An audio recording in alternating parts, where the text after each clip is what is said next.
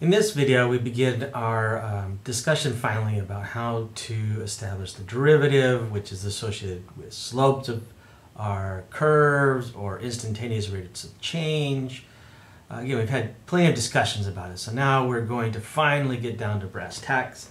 We've built up our understanding of infinitesimals, how to go from hyperreals to the reals using the standard part.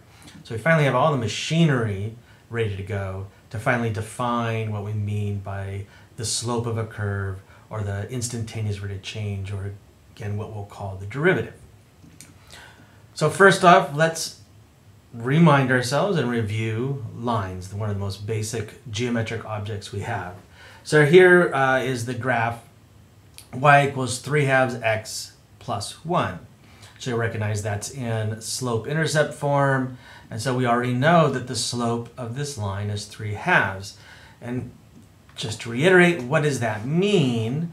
Well, if we start at some arbitrary point, in this case 2, 4, and with a slope of 3/2, if we go over in the x direction 2 units and go up in the y direction 3 units, we end up right back on the line. And in fact, it doesn't matter where you start, any place on the line, if you go over 2 units and up 3 units, you arrive on the line, which is why we say the slope of the line is 3/2. It's the ratio of the change in y over the change in x. Now, if we look at a curve that isn't a line, say this parabola right here, hopefully you understand that no one ratio is going to work to talk about the slope of this curve. This slope, however we could define slope, is going to be different for different points. However, and this is exactly where infinitesimals come in, almost or exactly every single one of the curves we study in this class, when you look close enough, it'll look an awfully lot like a line. So let's take, for instance, this point here, 2, 1. So if I zoom in at the point 2, 1 and keep zooming in, I can still see there's lots of curvature, but it's straightening out. And as I get way in, almost, let's say, I don't know, this is probably far enough. At this point, we can see that it's very linear. Same curve, I just zoomed in, but now look at our scale. From here to here is 10 to the negative 1, or 2, sorry. So it's 0.001 or 1/100th. So our units are really small. But now I can approach this just like I would a line. So for instance, I can go down 0.004 units. Now it's very small because of our scale. And go over 0.002 units. And notice I'll still stay on the curve. And so we could look at that and say, well, let's say that this is going to be an approximation of our slope. And so the slope, our change in y over change in x, just like in the line, would be the ratio negative 0.004 over 0.002, which is negative 2. Now, this has to be an approximation, because even though on this picture it looks like I stayed on the curve, if you truly put in those two values, you would find out that you're not quite satisfying the parabola anymore. But nonetheless, I can think of this as a line. In fact, I can plot the line that goes through this point and has slope negative 2. I'll plot it right now. Whoops. And we see that it matches our graph perfectly at this incredibly zoomed in scale. But of course, if we zoom back out again, get more to a more normal scale, say our original one here, then we can see that the line only agrees for a mere second and then disagrees with our curve from there on out. So that's a visual representation of what we mean by the slope of the tangent line. But now let's get into formally defining what we mean. So now we look at how to compute algebraically the slope of a curve using infinitesimals. So the equation of the curve we had before was y is equal to negative x minus 1 quantity squared plus 2. Oops, minus 1. And so we let delta x be an infinitesimal. So delta x is some infinitely small number. And we're going to add it to 2 because we're looking at the point 2, 1. So let's first off look at at the point 2, 1,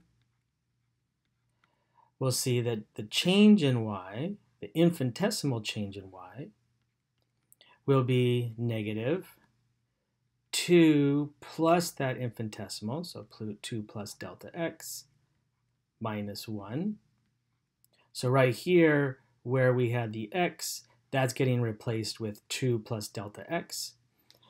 And of course, we add, that whole thing is squared, we add 2.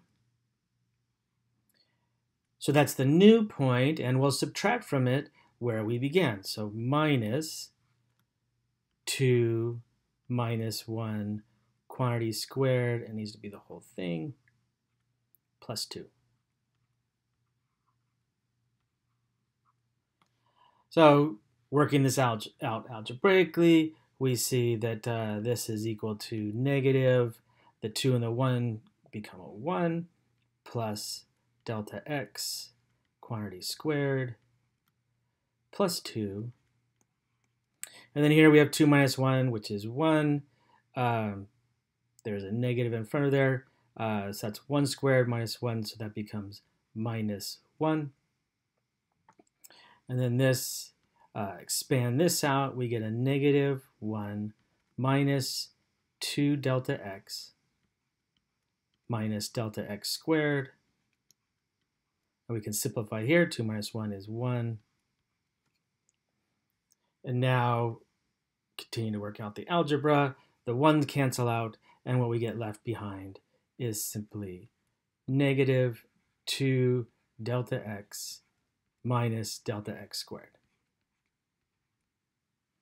So that's what the change in y is, right? That's what we just calculated here. The change in y, if we do this infinitesimal movement of delta x, then y changes this much, negative 2 delta x minus delta x squared.